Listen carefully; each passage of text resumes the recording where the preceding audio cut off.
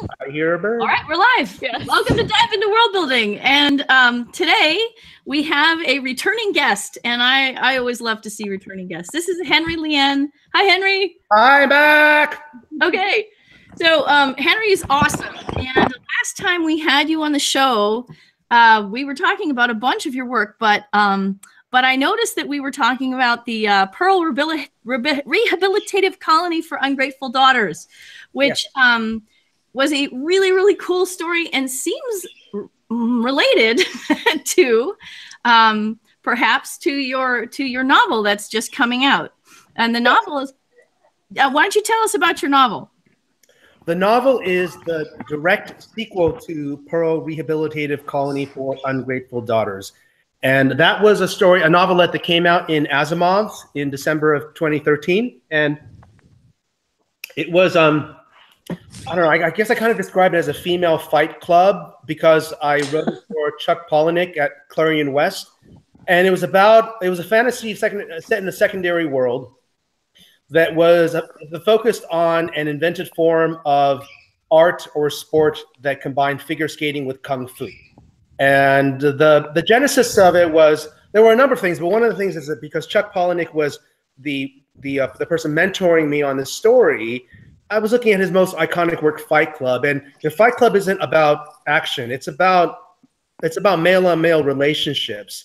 And he's also really great with voice. So I wanted to do something that stepped very far outside of my own experience as an exercise in empathy and as a test of my own powers of ventriloquism.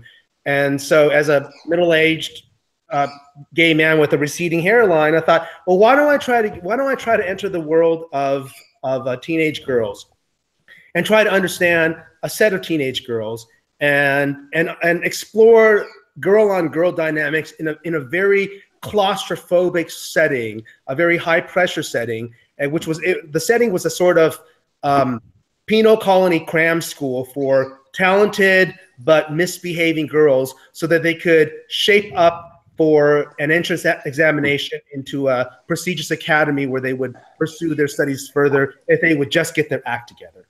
And that was that novelette.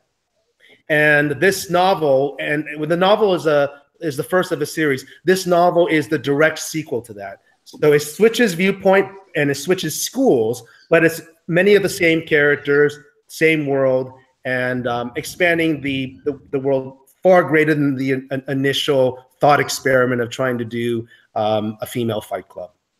And so if I had to describe the novel, I'm just going to crib what everybody seemingly says. They all say it's Harry Potter meets Crouching Tiger, Hidden Dragon on ice. And that's actually very appropriate on a surface level. But as I dug deeper into the story, it became very much about a couple of things. It became about immigration, about crossing cultures, about divided identities, about how coming from one country to another. Let me back up a little bit. The main character is a girl who comes from a fairly rural but vast empire with a long history. And she comes to an island that is wealthier, more technologically sophisticated, and more, in her eyes, more culturally advanced. So she's very much it's very much her immigrant experience. And the book becomes about how one's identity splits in two when one crosses an ocean, when one begins that journey of immigration, and how one tries to harmonize those two split identities and use that as a great advantage. And I specifically set it in a fantasy world that was very different from any fantasy world I had read, so that everybody would be lost in this world. I mean, I didn't invent that. I mean, that's a very common technique, but it was meant to be bewildering, even though on the surface it seems familiar in some ways. There are definite cultural markers. It draws heavily from the complicated history among China, Taiwan, and Japan, and the competition among them, and the way that cultures, neighbors, colonists, and colonialized cultures interact with each other and infect each other. So there are lots of markers that suggest that it's grounded in history, but then there are these huge departures so that you think on first impression, okay, this is, I know this. But then once you get into some of the very specific aspects of daily life in the culture, you are as lost as anybody else.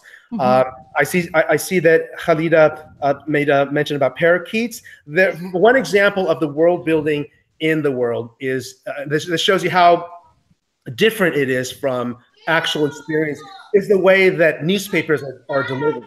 There's a system where newspaper headlines for the tabloids are delivered via birds. And the birds are modeled, and the birds and their behavior are modeled on my own birds, because wherever I go in my house, they follow me.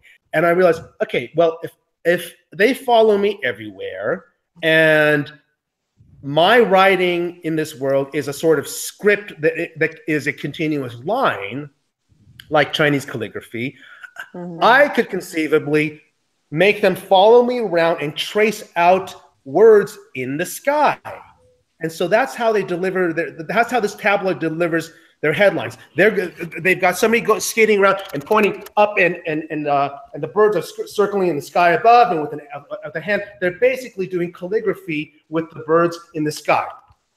And that is something that is based on Chinese calligraphy, particularly something called grass style calligraphy, which looks like blades of grass caressing each other. It's very, very fluid. So it can be done. Here's an example of grass style calligraphy. Can you see that?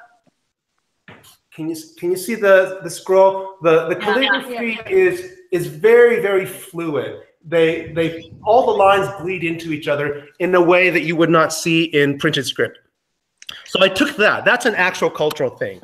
And then I took my birds and their actual behavior, and then marry them in a way so that even their headlines are delivered in a way that is alien to everybody. And so that was how I approached the world building, using familiar blocks and combining them in ways that were unfamiliar. The way that I took figure skating and kung fu and looked for natural intersections between them to come up with something that was new. I don't remember what the question was. Well, I think this actually relates to the question that was suggested earlier about how being a bird person changed your perspective on your world. Yeah. So that is one way. I did not seek to adopt these birds, but they were rescues like most of my animals, and they're little, but they're parrots, and they act like parrots. And I realized that parrots are this alien race that we share this earth with. Their personalities, I mean, I know some people who have PTSD, and I know at least one person who has autism spectrum, and all parrots exhibit behaviors that are reminiscent of that, in that they are very, very sensitive to their environments. Their triggers are consistent, even if they're mysterious to us. I don't know why when I approach my birds from this angle, they freak out and their eyes flash and dilate. And when I approach them from this angle, they're loving and sweet and want to give me kisses.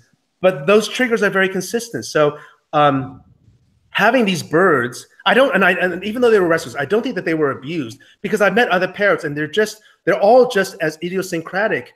And so it made me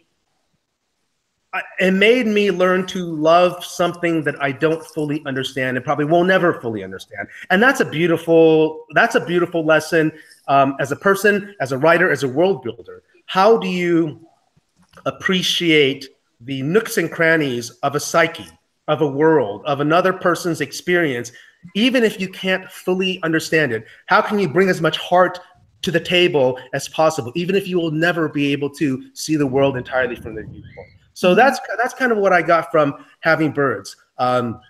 They really helped me become a better person and a better writer in some ways. Cool. I'm writing like crazy over here. Oh, I forgot. Yeah, you do a summary. Yeah, I do. And hopefully it will not take me 2 months to get it up on the website. But we'll see. I'll talk more slowly. I'm sorry. No, it's okay. But if I delay just slightly, then that's why. I want to ask about ice skating. Okay, let's ask about ice skating. Do it. Ask about ice skating. What about ice skating, Henry? Yeah, mostly because apparently there's this giant group of figure skating editors and writers and genre that I had no idea about until I accidentally joined it. Oh yeah? I didn't know that either. Yeah, I have people following my ice figure skating class exploits. So I have to. I didn't know that about you either. I mean, I've kind of been in a bit of a hole for the last year. So but even when the Olympics came out, I wasn't quite. I got a little bit of understanding of who was following the Winter Olympics and who wasn't. But okay. I will take your word for it that there is a great overlap among the communities. And do you know why? Do you have a theory as to why? So it seems to be, and I think there are some men doing this as well, but it's something about the absolute totality of figure skating. I think that you have to be there on the ice and very present. And I think of all of the physical disciplines that women in particular are inclined to get into. Some women do get into martial arts and other things, but most of us end up in physical disciplines that don't involve much peril.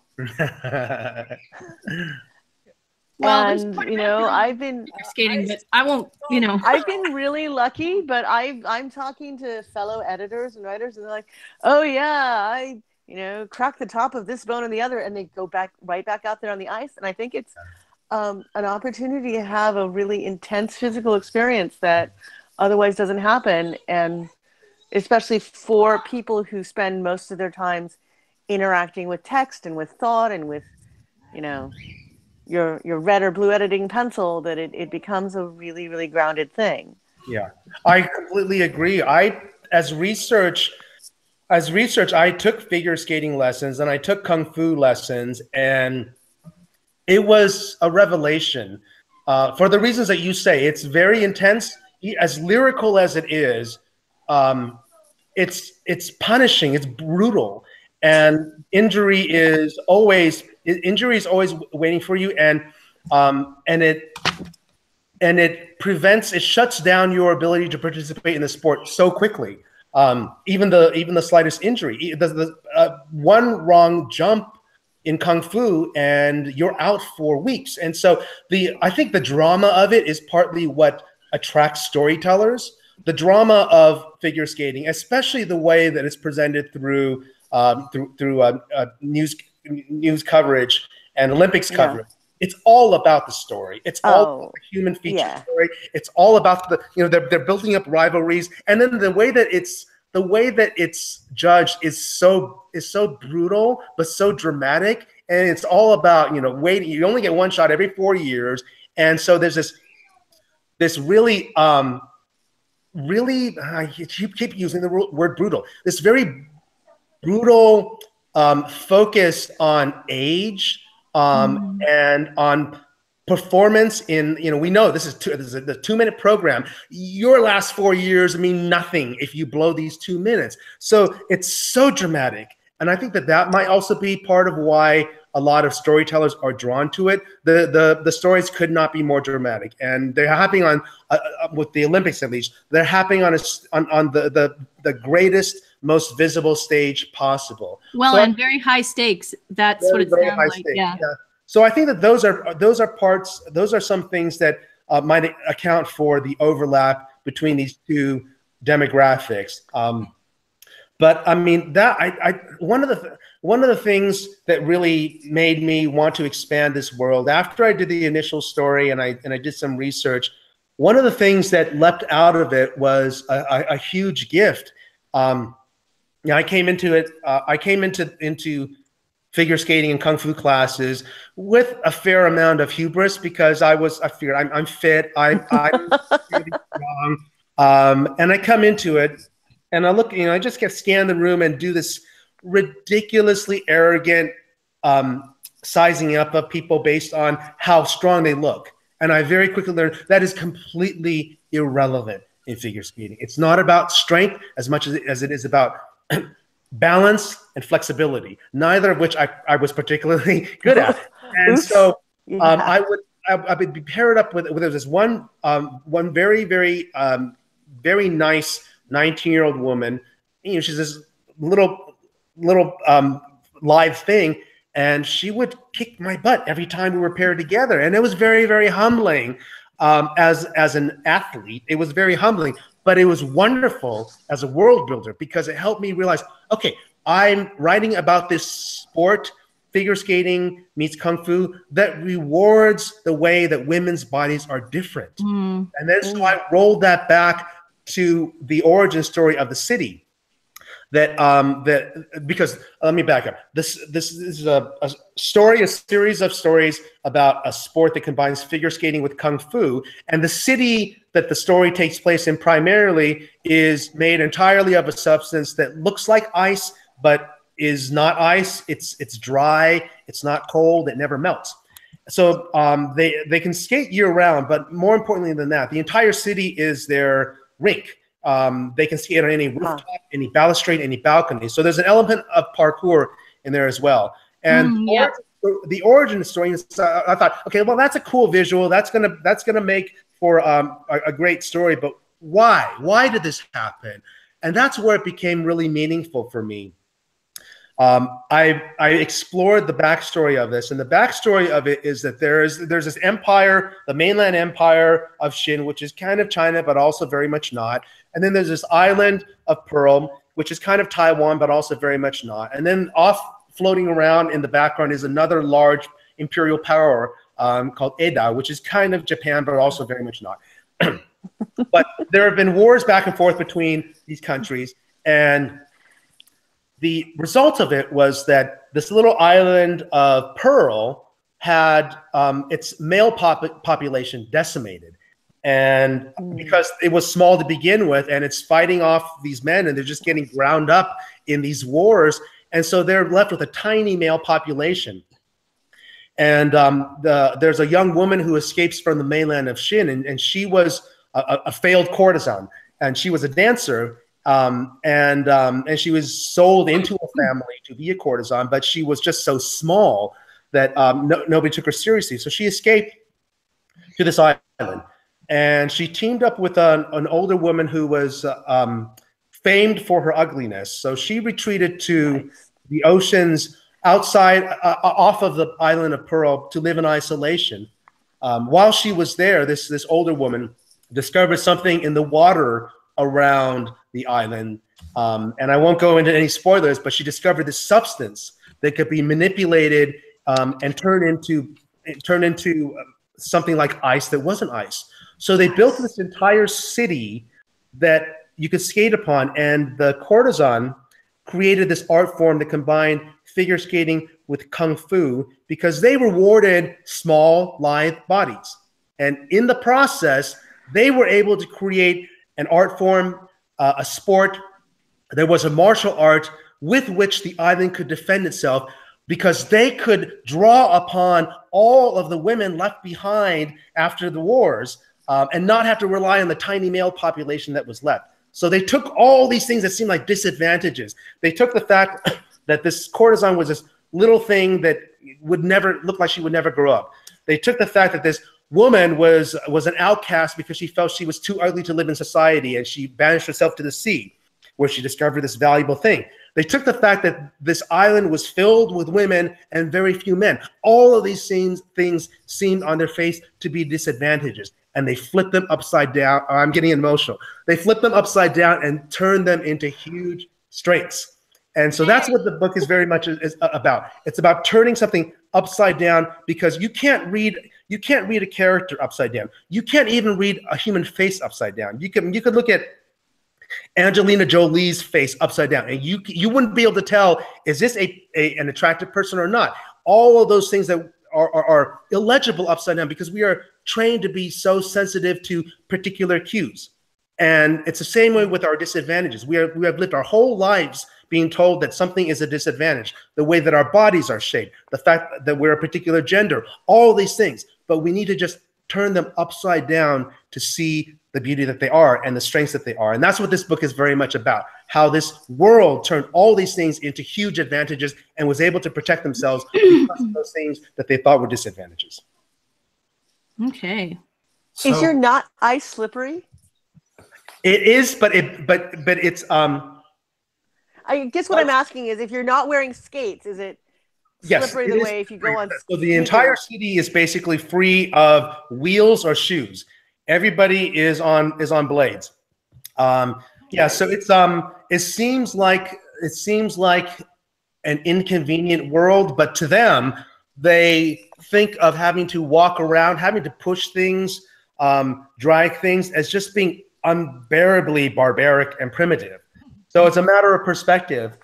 What we know is what we believe, and because everybody has grown up on skates, learning to skate as soon as they can walk, and being able to conserve energy so well, it seems like the natural way to be. And any other, like with anybody else, they are fairly xenophobic. They see the rest of the world as being barbaric because they haven't figured this out yet, and maybe they've got something there.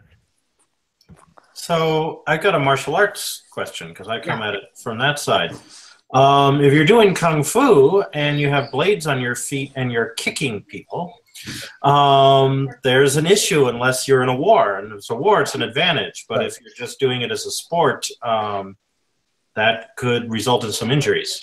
Yes, absolutely. That's what makes this school story interesting, because there is always the threat of real danger. And there are many, many rules. I like rules. I think rules are interesting because they give you things to press against, and they make the characters exercise their muscles. So the school is just girdled all around with rules, in part to prevent injury. Doing any sort of the art form is called Wu Liu, which is it means Wu is martial, Liu is skate, is flow. It's portmanteau of wushu and liu bing, which is martial arts and figure skating. So if you do Wu Liu outside of class, immediately you get detention and demerits. And I mean, I love how Harry Potter was so rich in all of these school rules. I went to a boarding school, and it was all about rules, because you have to slap on all of these rules to keep kids from misbehaving when they don't have sufficient parental supervision. So one of the things that defines a school is that you cannot do any of these moves outside of class, or you forfeit your next examination, which means it's like not being able to skate one of the Olympics. And of course that happens, and it causes all sorts of drama. And then one student comes up with this radical way to make up for the fact that she fought outside of class, and needs to make up those points. So yeah, it is meant to be. There is an element of very real danger, because I wanted to. When we do world building, we have to establish our relationship with reality, and I wanted something that was very, very grounded for this world. The first rule was no magic in this world. I love magic, but I wanted to make it very hard for myself. I wanted to create a fantasy world where there is no magic. And I talked about this with George R.R. Martin as well. He was a huge influence on me for the world building in this. But because I wanted there to be no magic, what ended up happening was the world ended up being very, very grounded. Everything was maybe an exaggeration or a romanticized embellishment, but it was grounded in actual practice and feasibility. And that included the martial arts, and that included the element of danger in the martial arts. So yes, there's the constant threat of injury. There are a number of injuries, and they have devastating effects on the students, even when it's just a sprained wrist. One of the things that I explored is, well, what happens to your balance? What happens to your sense of your body when even this part of your body cannot be used? Cliff, as a martial artist, that's devastating. To not be able to use just a hand, you cannot compensate for that. You think you can compensate? There's no real way to compensate for it. You're just out until you feel better. And so that level of reality is in the book. Even though it seems so outlandish, I was ground me in real world experience with injuries with Kung Fu. I took a bad leap forward. Okay, so I was doing this. I was in Kung Fu class, and I was a beginner, but I was getting very frustrated because this young woman kept, we would learn a new routine or a new kick, and she would just go and execute it on the first shot. And I was getting very frustrated. So I thought, hell, I'm going to do this. It was some sort of jump kick, a basic jump kick. I managed to tear my hamstring, and within an hour, it was purple from a jump. It looked like somebody had cut me, and I always remembered that the threat of injury is very real in these sports, and they're devastating to your performance. So that level of verisimilitude is in the books, and this actually really, really rich. When you have all of this danger around you, it creates a better story. I was an ice skater as a teenager, so I'm not hearing you. And I've still got injuries. Oh yeah. Yeah, I tore up a knee when I was 12, and I kept on skating for another couple years, and then I had it operated on, but it's still completely trashed. Yeah, these things remind you of your limitations and of the ambition that the sport requires of you. And again, in the world building, I wanted to embrace those things. I didn't see them as hindrances to being able to do cool stuff. I thought it just made, there's a wonderful quote from Susanna Clark in has everybody read Jonathan Strange and Mr. Norrell? Show of hands. There's a wonderful quote from it. You have to. There's a wonderful quote from it. I think I own it. For a cat who has not read it, it's basically Jane Austen with magic. It's this wonderful mimicry of Jane Austen manners and language. Nice. But one of the things, and it's about this lost magical tradition in England that is unearthed, and the sort of upheaval that it creates in polite parlor society when you can raise the dead. What do you say to the comely young woman when she's just been raised from the dead? You inquire about her health, and so the discomfort that comes with magic being introduced to this very, very structured society is what the book's about. But one of the great things it does with the magical system, there's a great quote in it that the author herself bandies about as a sort of thesis. And the quote is from a character who dismisses magic. He says, "Oh, don't talk to me of magic. It's like everything else, filled with setbacks and disappointments." And that's how she made the magic feel real. It's so hard to get anything to go. Everything keeps just going like this and just splitting off. And it's so hard to get anything to go in a straight line, so that once something happens, it feels so earned and it feels so believable, because you've waited and you waited and waited for it to happen. So that's the approach that I took. I never forgot that piece of advice.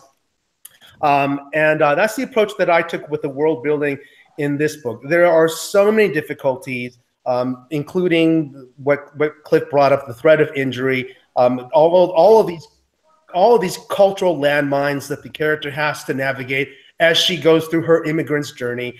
All these things were part of what made the world building soar, I think. Ultimately, when she does do something cool, I think readers cheer because they feel like they've earned it and she's earned it. So that was very, very much a conscious approach. All of these difficulties in trying to make something like this make Kung Fu figure skating believable were gifts, and they made the world building much more interesting for me to write. So I want to ask you, what elements of the world became deeper or arose in the interim between the two stories that you wrote, between the Ungrateful Daughters and the Peasprout Chen? Yeah, that's a really great question. On the world building side, I worked on this story with George R.R. Martin as well, and he was so helpful. And he had specific advice for me. He was very supportive of one of the foundation stories that the book was based on. And when I had because I had this opportunity to learn from him, I just peppered him with questions about world building, and he gave me some great advice. One of them was that he said, look at the structures that have influenced your life today in the last 24 hours. How food is delivered, money, insurance, housing, energy, all these things. You need to understand how these things work in the world. These mundane things will ground it. So one of the things he said to our class was, if pigs could fly, bacon would be very expensive.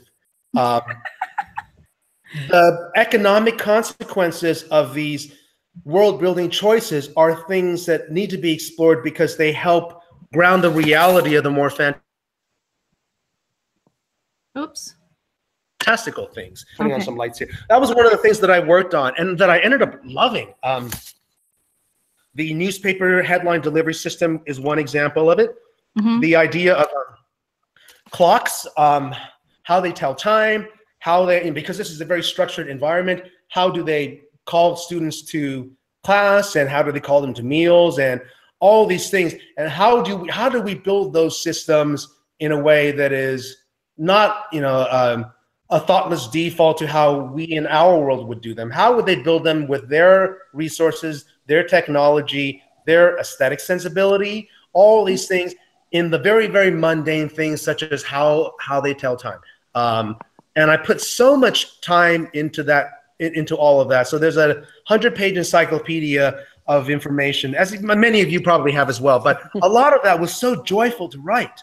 The way that what happens at dusk when the sun goes down and people go home, and the way that the rich go home versus the way that the poor go home, the public transportation system, how they pay for the public transportation system, and how there's always a couple of kids in the back that didn't pay, that jumped fares, and how they feel, and all those very mundane things were what I worked on from in the time between that novelette and the novel. So that was one thing. Building out that world was a great joy because it was all the little things that made it so real. I mean, that world is more vivid.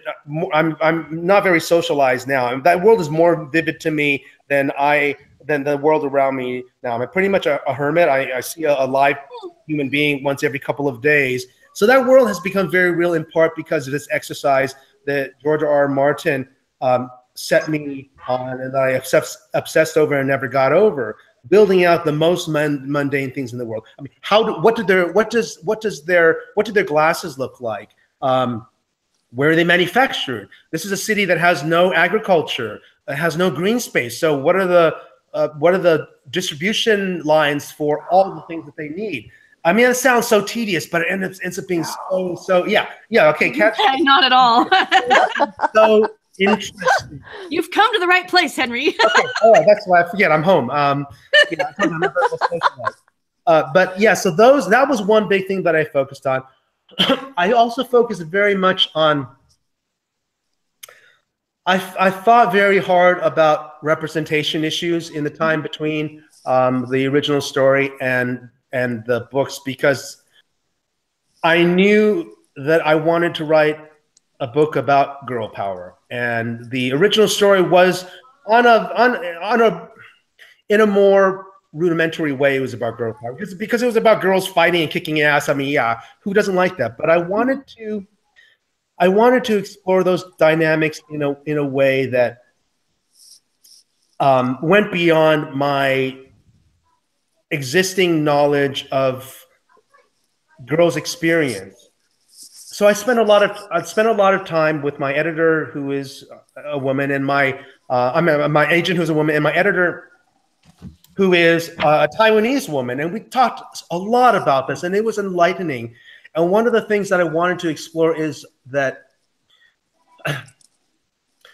I hate talking in generalizations, but I'm going to because it's an important process I went through. The idea that women and girls are more relational is not universal. The idea that women are always going to naturally form relationships with every other woman in the room. Not all women do that. Not all women want that. Yeah, maybe there are forces in various societies at various times that say, okay, establish your relationship quickly with this other woman in the room. Figure out if they're your mentor, your next best friend, your arch nemesis, all those things. But there are plenty of women that say, I don't choose to do that. I'm busy here. I don't have time or interest to do that. If I choose to have a relationship with the other women in the room, maybe that'll happen at some point, but not all women are that way. And so that was one of the things I thought very hard about, because this main character of Peasprout, she does resist that. And she, I think, explodes some tropes because of that. She resists those relationships until, and she's not ready for those relationships, for one thing. And so part of the arc of the book is to see her growth, where she decides her own place in a world that is predominantly female. So that was one thing I thought a lot about for this book, because I knew I was stepping far outside of my own experience, but it was also very important to me for this book to be a thank you to the people that have inspired me and nurtured me as a writer and as a human being, almost all of whom have been women. So because this was intended to be my thank you to them, I needed to do as much as I could to represent that experience realistically and with variety and complexity. So I spent a lot of time thinking about that. Cool. I'm finding it really interesting that I've heard Henry name drop two white men who are prominent writers, and the women he's talking about have been identified by role.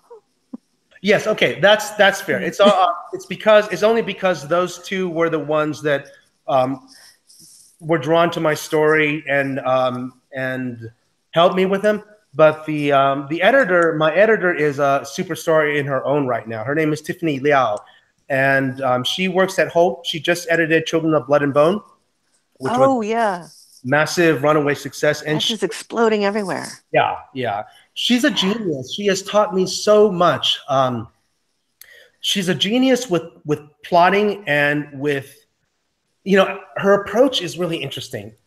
When she acquired the book, she was an assistant editor at Penguin Random House. She didn't have the position she has now, but her approach was very interesting. She didn't object to any of the things that might make the book less marketable. The fact that it was an all Asian world, wall-to-wall Asian cast, some LGBTQ stuff happening that I can't go into because it's kind of spoilery. She has zero problem with this. But I think part of her approach was, let's make this a page turner, so that people, even if they might resist this material, let's make it so that they can't stop reading.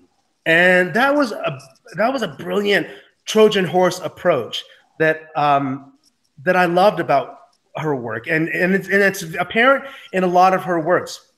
I haven't finished reading Children of Blood and Bone, but from what I've read, it's apparent in that. She did another book called Empress of the Thousand Skies, which is fabulous, by Rhoda Bellezza, and it's also very much the same approach.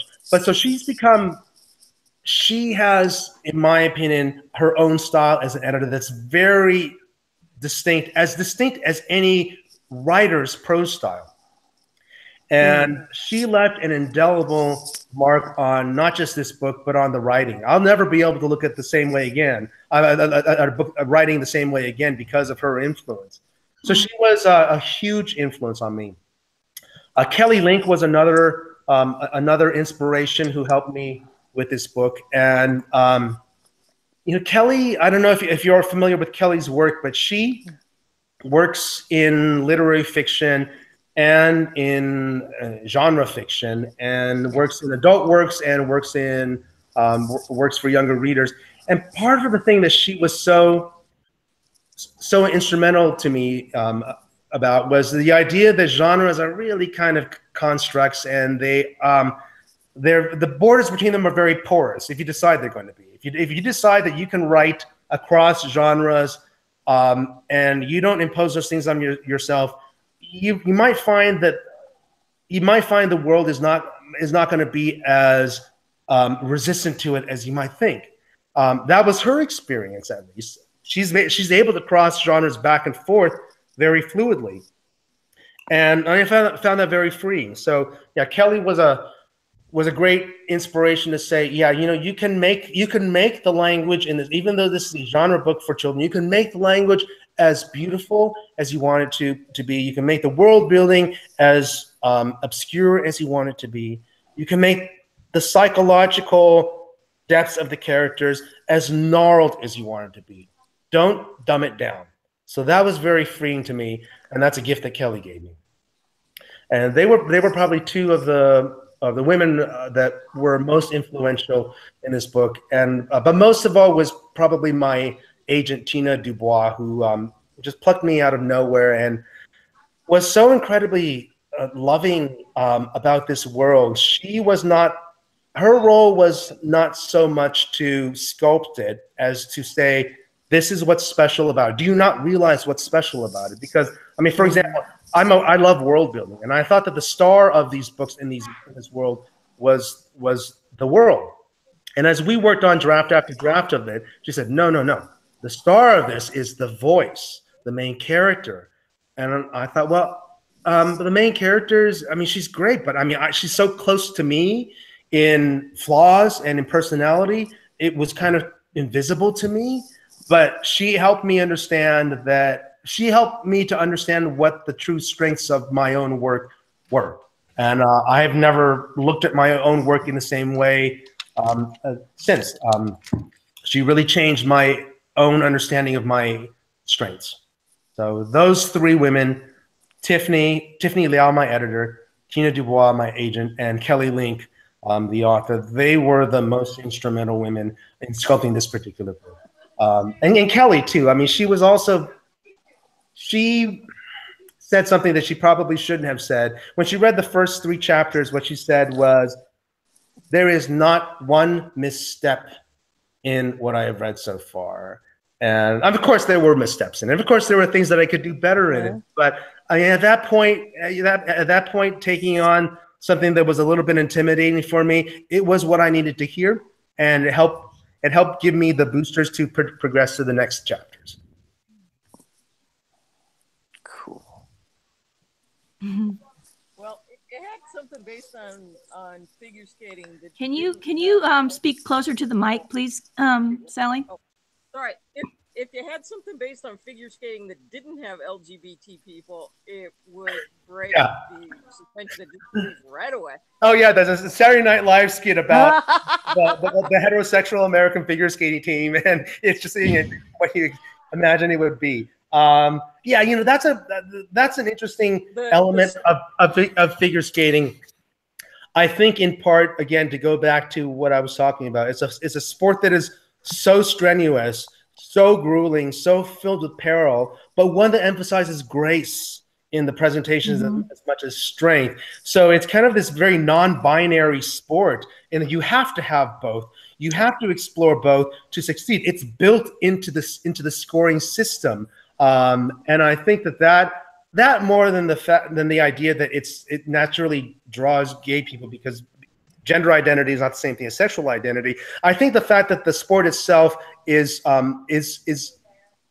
drawn from these seemingly polar strengths is what draws a diversity of athletes, including a healthy representation of LGBTQ athletes. So yeah, I think it's how sports should be. I mean, I think when we look at, it's interesting when you talk about sports that are score-based, like point-based, such as basketball, for example.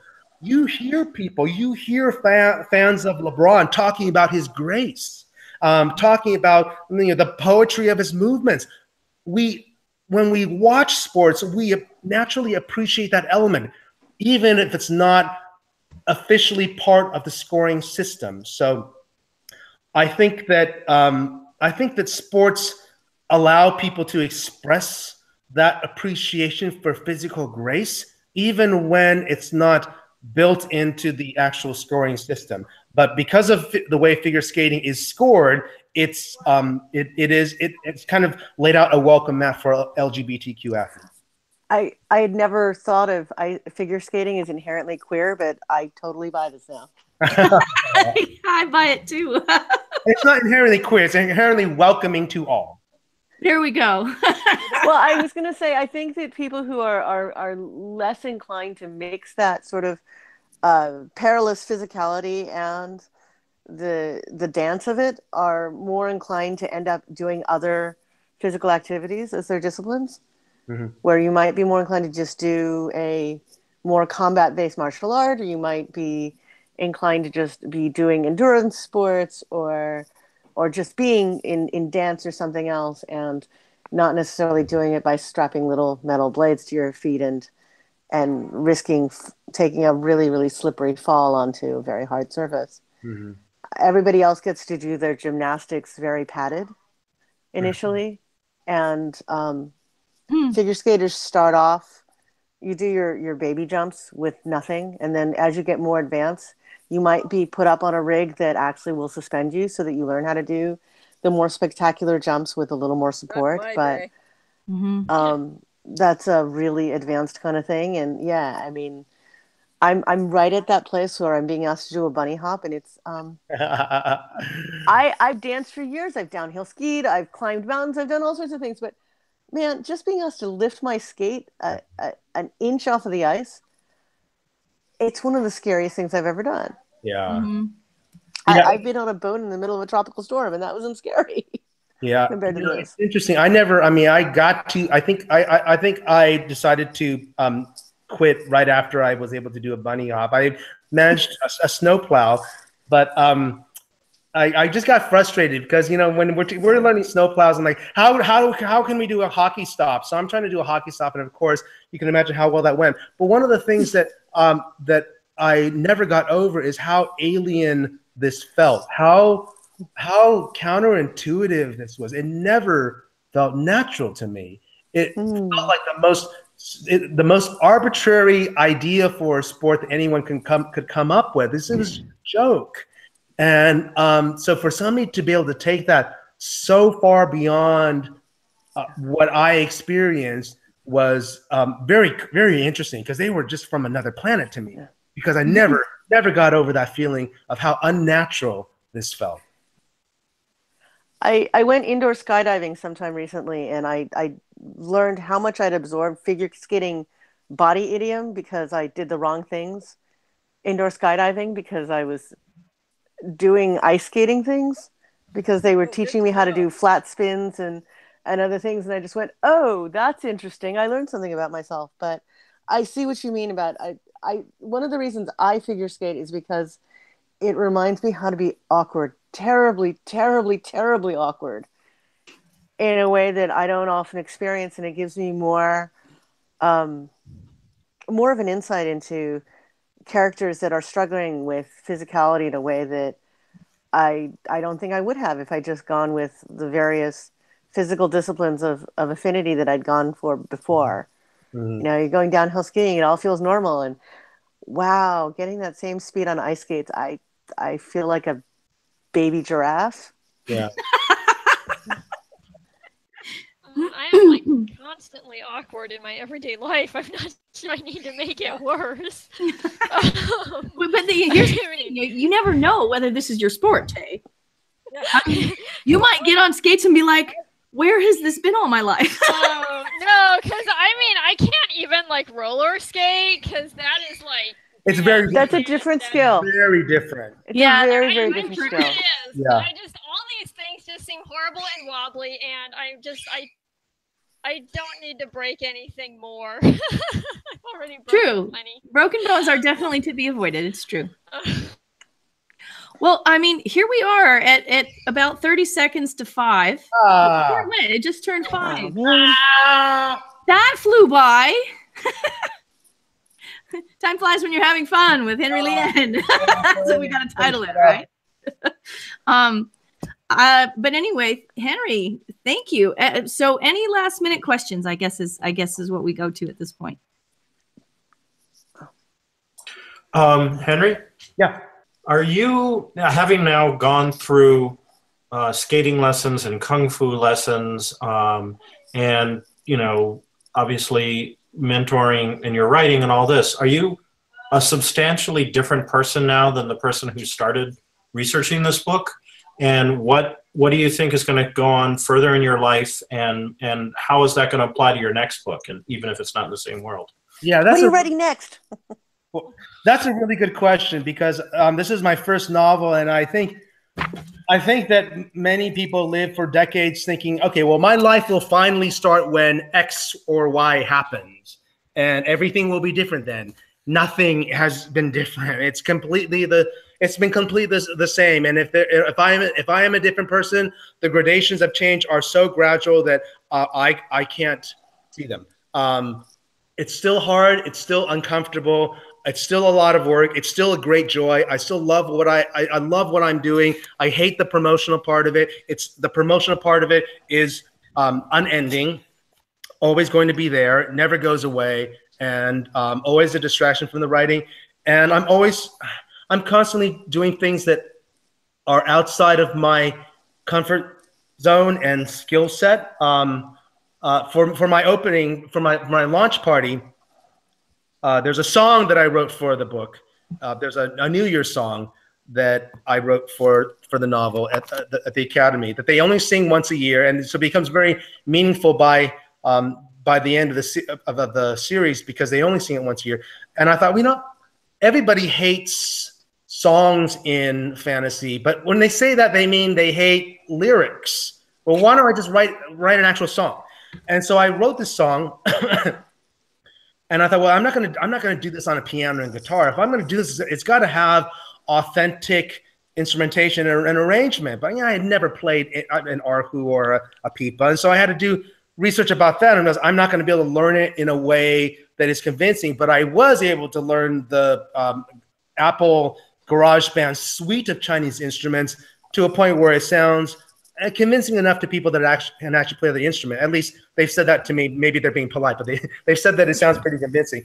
But then I wanted to perform the song at my opening, and I had a great opportunity because do you know who Idina Menzel is? Yeah.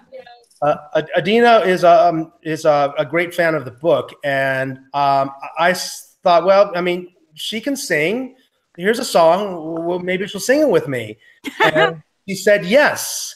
And okay, so number one, I've written this song, and I'm going to sing it in front of people, but I'm going to sing with Idina Menzel. So this is outside of my comfort zone, far outside of my comfort zone. But I also realized that we needed a visual, because me just standing there looking like an idiot next to Idina Menzel is not going to work. So I got to do something. I got to figure out something to do with my hands. So I figured, okay, I can play the drum while I'm doing this. And I had never played the drum before, so I researched taiko drums, and I found a taiko drum that I was able to rent. And because it was so expensive, I could only rent it the afternoon before the performance. So I was learning how to drum nonstop for 10 hours before, and that was far outside of my comfort zone.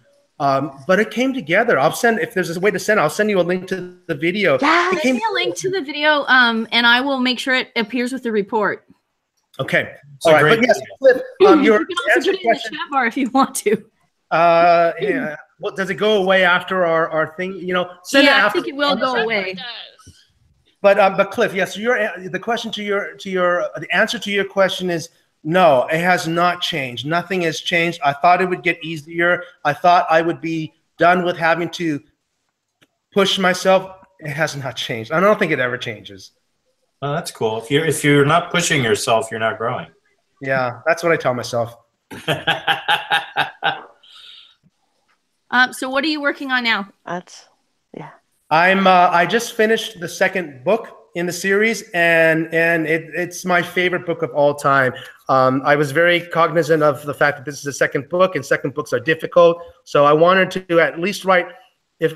I don't know what anybody else will think about it, but for me, it's my favorite second book in a series.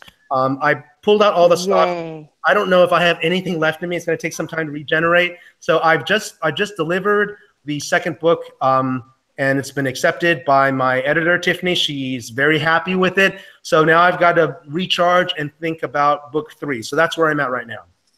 Can we get a teaser on the title? For book 2? Teaser on the title. The title is Peasprout Chen, Future Champion of the Battle Bands. Because it's all about rock bands. Oh. Kung Fu figure skating rock bands and motorcycles. But motorcycles like you've never seen before. Henry, Awesome. Where were you when I was a tween and needed this book? Oh my It's never too late to have a happy childhood. That's right. Yes. Now. Okay, there was another question that I talked over somewhere. No, I'm just having a delighted moment of Asian girl buckaroo bonsai moment. Woo! I wrote it for you for 15 minutes. All right. Well, I think we've run over a little bit, but I think that was definitely worth it. Henry, thank you again for joining us. And I'm going to stop the broadcast. It's just been a real pleasure having you with us and learning about your book. Everybody go buy it. Yeah, I can't recall. We may have Kelly Robson on the show next week, which would be kind of amazing. So I need to reconfirm that, but I think that's what's happening next week. And on that note, I will stop the broadcast. All right.